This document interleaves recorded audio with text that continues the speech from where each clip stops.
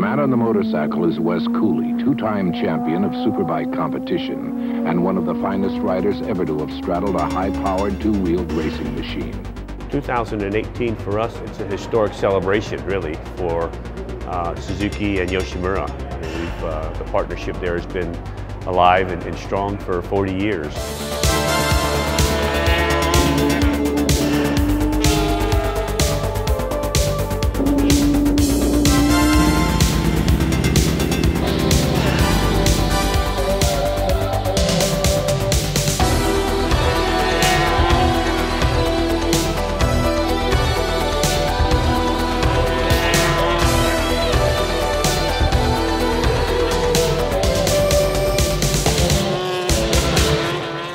When I think about Suzuki or I think about Yoshimura, I always think about them both together.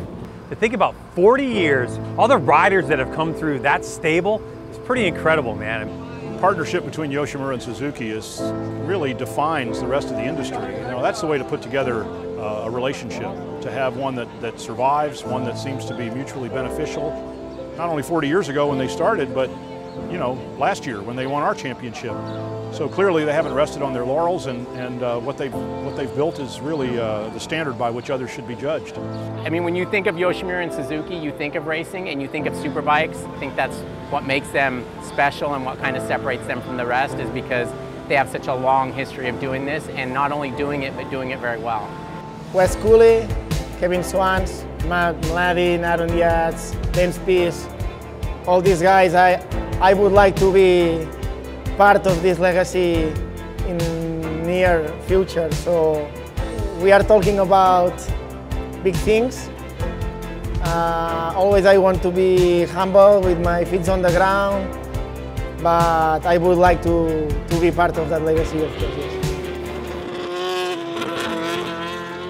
Starting in 1978 with the GS 750, Pops Yoshimura and his son Fujio and the crew actually built one of the very, very first superbikes. I think really honestly, Superbike was started back in those days where you would just basically modify a production motorcycle that was built to be a track-worthy motorcycle, right? You take headlights off, you don't do nearly the things we do today. The motorcycles now are designed to go around racetracks, where back then they were designed to go from stop sign to stop sign or signal to signal. It's a neat evolution that we've been part of. Racing's racing, and our guys have done us an excellent job, both Roger and Tony, over 2017, and they're not stopping. I don't see them stopping, so we'll see how 2018 goes. We've got testing has gone well, and we've got some development that we've done to the bike, so they definitely have the fire in their belly to keep the number 1-2 spot.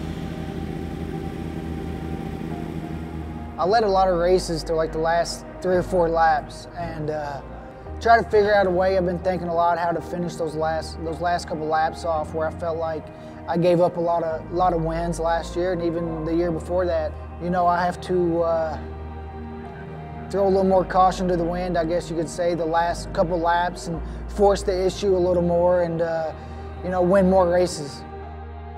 I think that people like to say, oh, now you have the number 1 and you have a lot of pressure.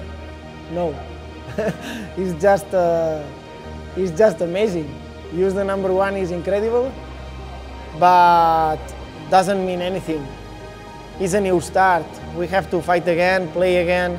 For me, the pressure is being at home without job. I'm happy to be here. For fight again, I will give more than my 100%. Will be difficult for us, but will be difficult for everybody for sure. Definitely for me, I want to be part of that legacy. Probably more than Tony, because you know, I grew up coming into races and watching my brothers before I even started.